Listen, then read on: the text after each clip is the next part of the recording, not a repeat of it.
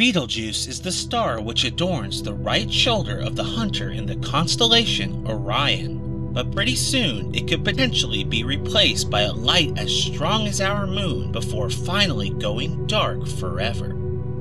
Betelgeuse is a red supergiant star located 640 light-years away. It is somewhere between 10 to 20 times the mass of the Sun, but 700 to 1,000 times its radius. If it replaced our solar system's Sun, its surface would reach the asteroid belt and extend out towards the orbit of Jupiter.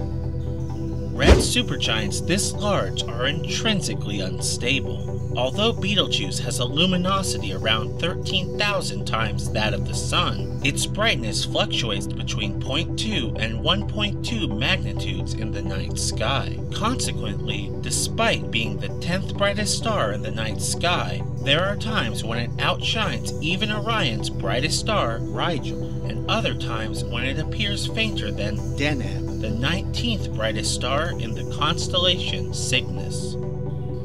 Massive stars usually burn through their fuel much faster than other stars and are therefore extremely short-lived. At just 10 million years of age, Betelgeuse is already quite old for a supergiant and is nearing the end of its life.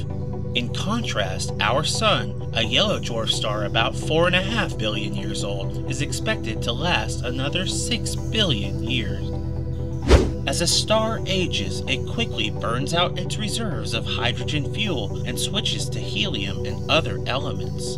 During this expansion and cooling, the star is called a giant. During fusion, heavier and heavier atoms are created until its core becomes iron, at which point it runs out of fuel. If the star in question is as massive as something like Betelgeuse, it will eventually collapse entirely and explode in what is called a supernova. In fact, it is quite possible that Betelgeuse has already gone supernova, but its light has not yet reached Earth. When Betelgeuse finally goes supernova, it will present all of us here on Earth with a truly spectacular sight. Its lights will appear as bright as the full moon and will be visible even in daylight for several weeks. This will give us the impression of seeing two moons in the sky. But wait a second, won't its radiation be harmful to us? Well, in order for a supernova to be harmful, it has to be less than 25 light-years away. We can rest easy though, as Betelgeuse sits at a safe distance of 640 light-years from Earth.